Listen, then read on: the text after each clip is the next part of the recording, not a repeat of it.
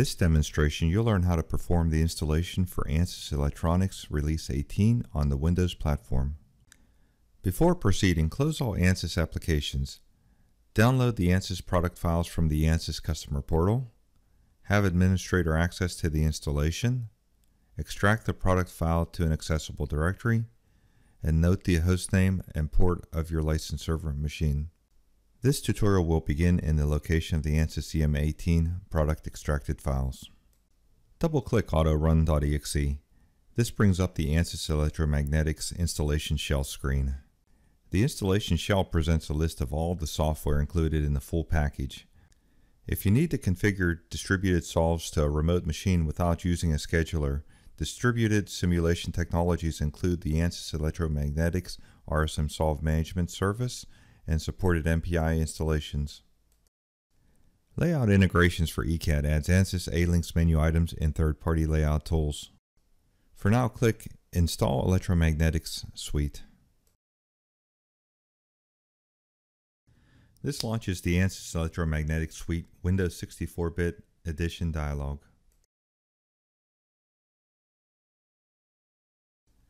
Click Next to continue.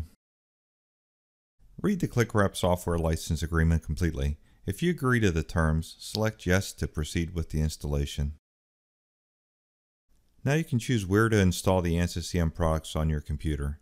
Accept the default installation directory, or you may enter your own directory. Click Next to continue. Next, specify the temporary directory location.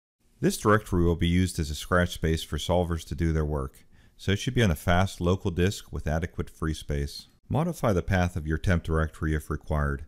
My preference is to set it to a folder named Scratch. Click Next to continue. Select the option This Local Library Installation. Most users will use the local option. However, if you're working in an environment with a shared set of common libraries, you would set that up here. Click Next to continue. This dialog asks about integrating Ansys Electromagnetics Suite with the corresponding suite of Ansys Workbench. In this case, with Ansys Workbench 18.0. If you have the Workbench already installed and choose Yes, this adds the Ansys EM Analysis products to the Workbench menu. If you don't want to integrate with Ansys Workbench right now, you can also do this step at a later time. Select Next to continue. Next, you need to tell your software how to find licensing. You will select from one of the three options. If you have an Ansys provided license and want to set the reference based on it, select I have a new license file. If you know the machine hostname and port of the license server machine, select I want to specify a license server. If you already have licensing set up from a prior Ansys EM release and want to keep that same configuration, select I want to keep the current license configuration. In this demonstration, we'll specify the license server.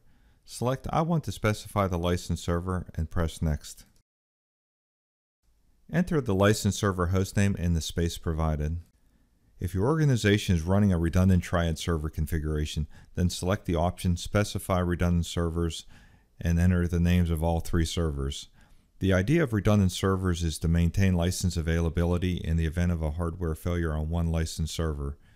If you're not sure you're using a single or redundant license server, check with your system administrator. Finally, you need to enter the TCP/IP port number that the license manager is running on. The Ansys License Manager uses port 1055 by default, but your organization may change that. Check with your systems administrator if you're not sure. Click Next to continue. Now, ensure other Windows applications are closed and review these settings. Notice this dialog gives the available and required disk space. If you're satisfied with the settings, click Next to complete the installation. The Install Shield wizard now installs the Ansys Electromagnetics Suite. This may take a little while.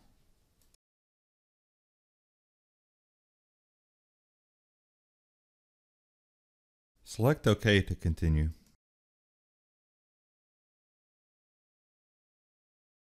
After installation completes, you get the option to set up the Ansys Electromagnetics Remote Simulation Manager. This option launches the installer for the Remote Simulation Manager and automatically registers your Ansys EM 18.0 installation with it. RSM allows your computer to run simulations from a remote machine. Press Finish to exit the dialog. The original installation shell window appears now. Press Exit to complete the installation.